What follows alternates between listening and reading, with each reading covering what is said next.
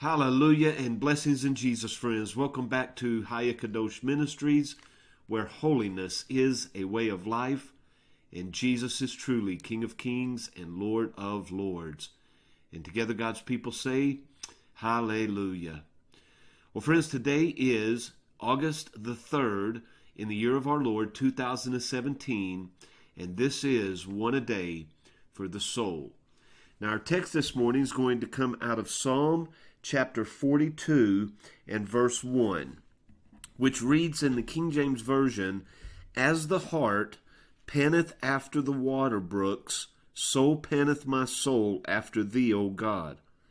My soul thirsts for God, for the living God. When shall I come and appear before God?" Now, an easy translation of this would be, "As the deer thirsts after water, so does my soul thirst after thee. My soul thirsts for thee, O God, for you, the living God.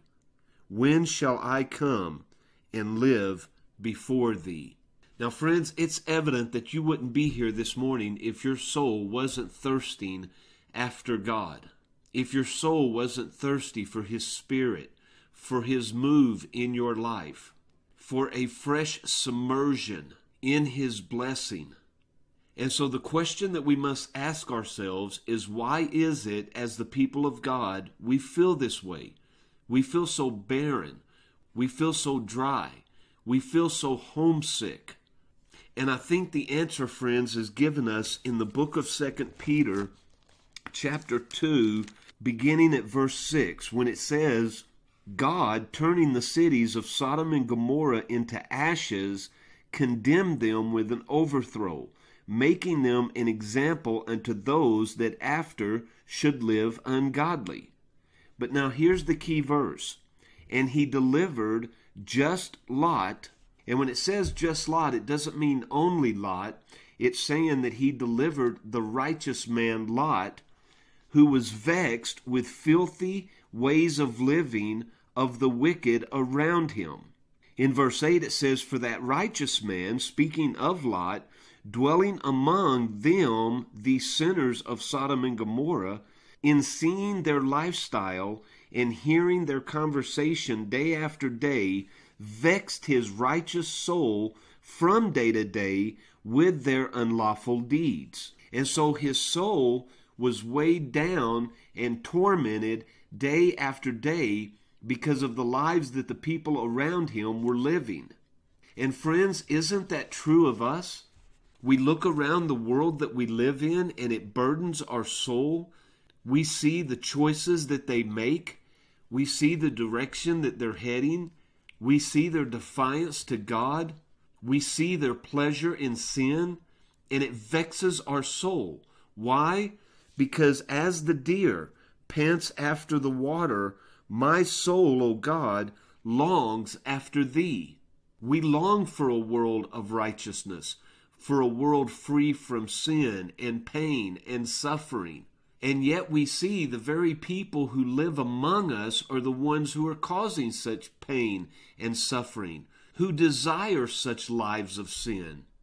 And this vexes our soul day after day. And it leaves us feeling barren, empty, and dry. But we must not look to this world for our joy. We must not look to this world for our peace. We must not look to this world for our satisfaction. But all of our satisfaction, all of our peace, all of our joy is found in Him and Him alone.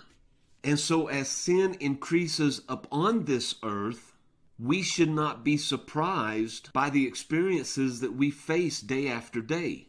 Satan, knowing that his time is short, is unleashing the hordes of hell upon this earth.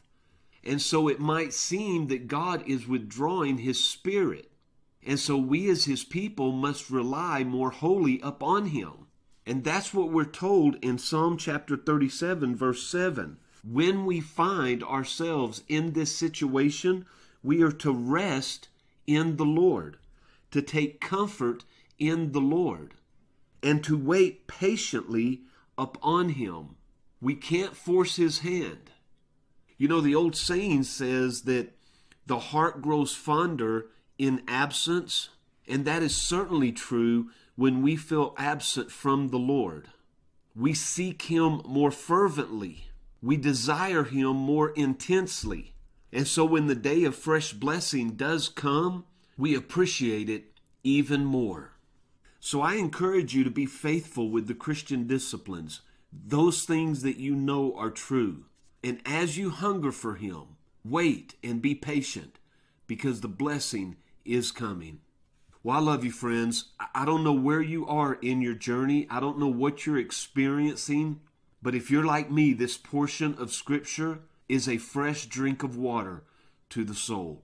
Now may your journey be blessed as you continue faithfully in your walk with the Lord Jesus. As He wills, and until tomorrow, friends, I love you, and I'll see you on the next video.